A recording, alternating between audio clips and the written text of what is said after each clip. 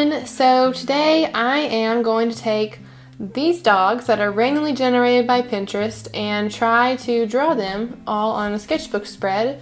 But you want to be sure to stick around till the end because I will be featuring a speed paint process on my iPad of the dog that I chose to make an illustration out of. So I hope you'll join me and grab those sketchbooks and let's get started.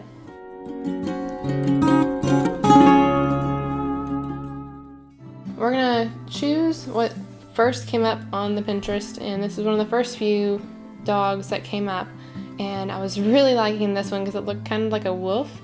First, what I usually like to do is just start kind of like in that one video that I did. You can go check it out if you'd like, and I did a process of drawing a tiger, and this is kind of the steps that I always take. I always draw circles for just to line out the body. So I usually take general shapes right here, and so the circle, the face, and then add on the fluff, add on the fur. So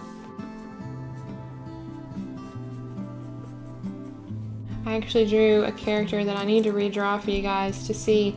It was in high school, and there was drawing prompts in my art class, and one of the prompts, it was like for Halloween, it was a werewolf. And so I was thinking, I don't want to like do like the typical werewolf. So what I did, this wolf reminds me a lot of this character that I made, and she was supposed to be a werewolf, and instead of like a really creepy, because you know I don't like to draw like creepy things, you always see my stuff, it's like cute, and that's just what I like to draw, just cute stuff. And so I went with a white wolf, just like this, and I made her kind of like prancing around with a bag of candy. Maybe sometime, let me know in the comments below if you would like to see a old sketchbook tour of sketchbooks that I did in high school and just all through school. Anyway, she had a bag of candy, and she had a bat sweater on. So I had to make some corrections because I'm just not used to drawing dogs that much. So I was kind of struggling with this dog. I'm not really that crazy about it. I think there's something wrong with her face. I just can't put my finger on it. I don't know. So I'll just go ahead and finish it, but I'm just gonna go on to the next dog. Yeah, I'd love to hear what your type of favorite pets are in the comments. That looks a little bit better, but I'm gonna go ahead and move on. So let's see. Oh, they're so cute.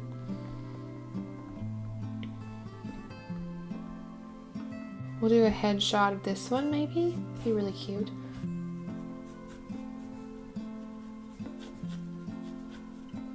I don't know about you, but if you are an artist that is watching this, I tend to do that a lot. I'll just get into something and I'll only draw that one thing for a long time, and usually it's my characters, like Max and stuff, and I tend to not, you know, branch out.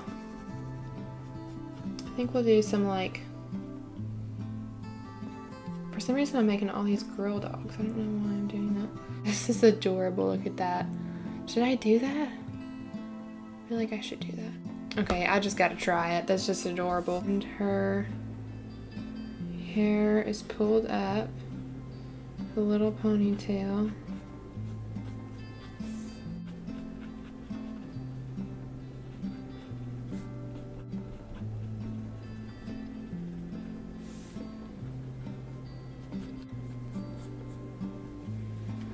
Oh, these guys are cute. English Bull Terrier. See if we can get a better picture. What if I did without like the angel wings and everything, but it's a good sitting position.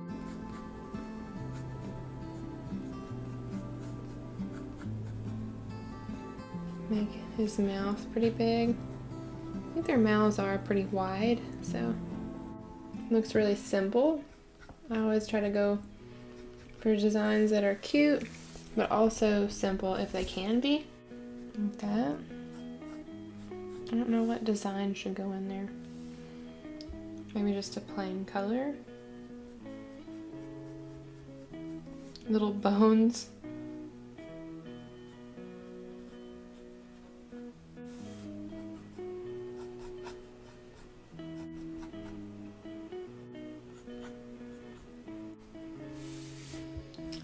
I really like him. I think he has so much personality.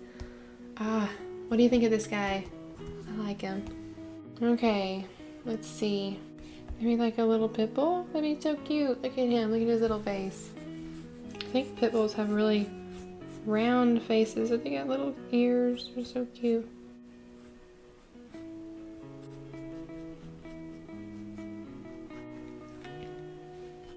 I think pit bulls are just really misunderstood, and they can be just really good dogs.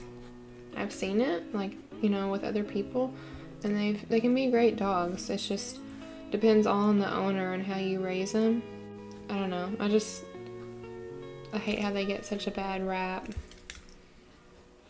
His smile is really cute. They're really cool. I like their long ears. Oh, maybe I should do one walking. I haven't done that yet. I think I'll do one walking.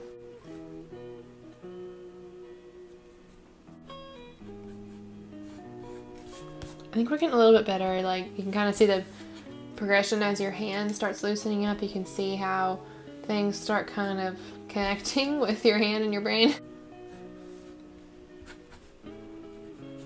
I like him too. He's cool too. I don't know.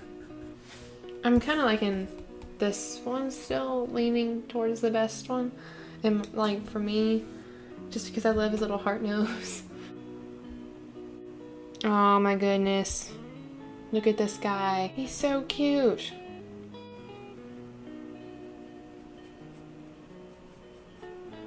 Also, I just wanted to quickly mention that actually on my shop, if you haven't visited, I am offering pet portraits in my style, so in my cartoon style. So you can go check that out if you have a little beloved pet that you would like for me to recreate and do a little pet portrait for.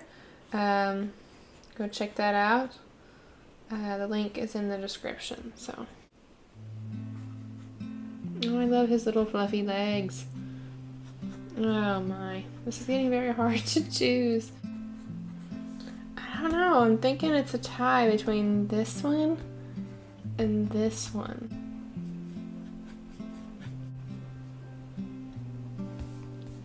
Rough little sketch, but I think I still like, man, I just still really like these two.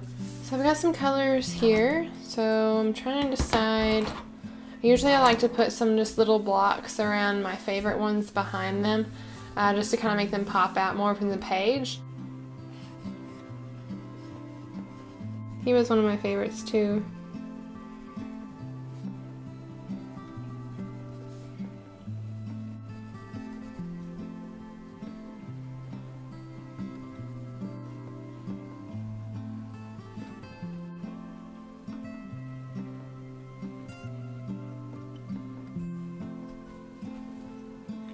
So I really like that.